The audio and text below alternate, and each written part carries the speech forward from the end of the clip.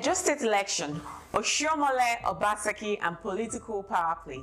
The race for Edo State 2024 is underway and set the stage for aspiring candidates who are now actively consulting ahead of the party primary scheduled for February 2024. INEC has set a date for the governorship election in the state on September 21, 2024. The battleground is set for a showdown between major political players, primarily the ruling People's Democratic Party, the opposition All Progressive Congress APC, and the emerging force, the Labour Party. All this is coming up at the heart of its political storm, at the aspiration and ambitions of so many, especially within the APC, with 29 aspirants vying for the APC ticket in a state where the People's Democratic Party currently holds power. Additionally, the Liberal Party, LP, having secured victory in the presidential elections the previous year, is also gearing up for a significant role in the upcoming state election. The APC party has abandoned the traditional zoning system, opting instead for direct primaries. The issue of rotational governance in Edo State is gaining more attention, particularly with a strong sentiment from the Edo Central Senatorial District for the successor of Governor Obaseki, as the two other zones have occupied the #1 seat of power. Although there is no formal agreement on rotation, the sentiment among the Ishan people is strong. The sentiment is now a focal point in the political landscape. Amidst this, Aspirants Ighodalo, a notable figure in the business and former chairman of Sterling Bank, brings rich credentials to the race. His unique announcement emphasizing bridging gaps and layers of distrust, positioning himself as a unifier. Ighodalo, having worked closely with last two administrations in Edo State, expresses commitment to delivering good governance if given the party's ticket, citing his experience with both Oshiomhole and Obaseki's administration. He is sure to have the people's mind.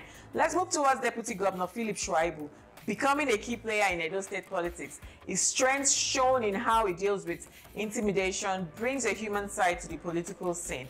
Shaibu is confident in the organic support he has, and his comments on the return of Godfatherism highlight the complex power struggles in Edo politics. His words show his resilience and his refusal to give in to pressure.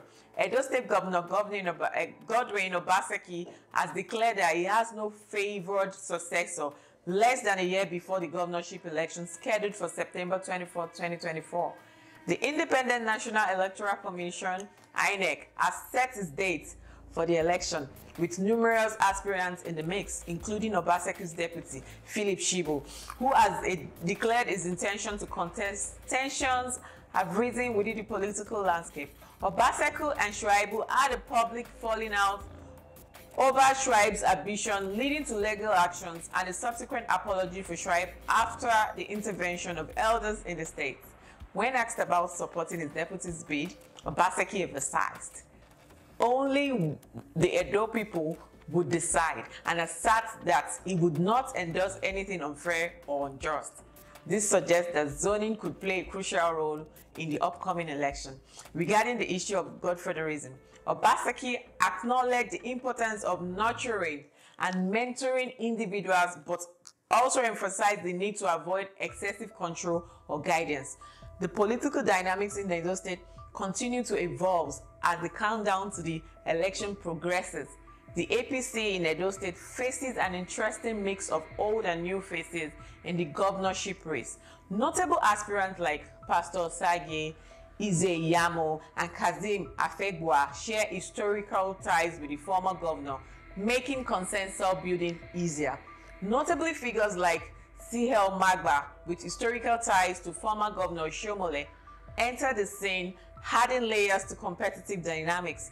The role of leadership, particularly like Adams Oshiomhole, in managing the party's primaries, become like a focal point. Governor Obaseki's reported support for an anointed aspirant is seen as an advantage for the APC. Highlighting the divisions within the PDP, the APC representative sees PDP factions as a weakness, aiming to capitalize on the disunity. for the effective preparation in the upcoming primary and gubernatorial contests. As we wrap up the political scene in Edo State, it's turning into an exciting and competitive drama. The drama's clashes, the strategy moves of influential figures like Oshiomhole, Obaseki, and many aspirants paint a picture of political saga that will grab the attention of the people until final act in September 2024.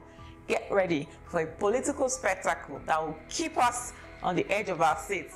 If you enjoyed this video, give it a thumbs up, share your thoughts in the comment section, and if you haven't subscribed yet, press the subscribe button. Until we see you next time, thank you for watching.